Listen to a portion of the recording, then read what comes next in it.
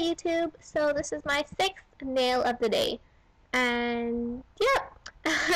So I decided to use 2 polishes today, as you can probably see, and that was Essie's Bikini Saltini, which is the pale light bluish color that you see, and as well as Essie's Peak of Chic, which is like a white and holographic bar glitter, which came out recently in the new Encrusted Treasures collection.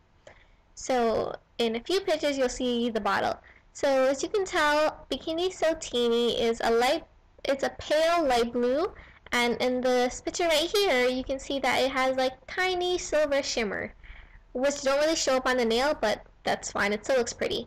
And then I paired that up with Essie's Peak of Chic, which is, like I said before, white and holographic bar glitter. Now I don't think you can get this really opaque, that color, because the bar glitter is really hard to work with. But Bikini Saltini, you can definitely get that opaque within 3 coats or 2 thick coats. I mean, like, it definitely is a streaky polish, but once you know how to work with it, it should be fine.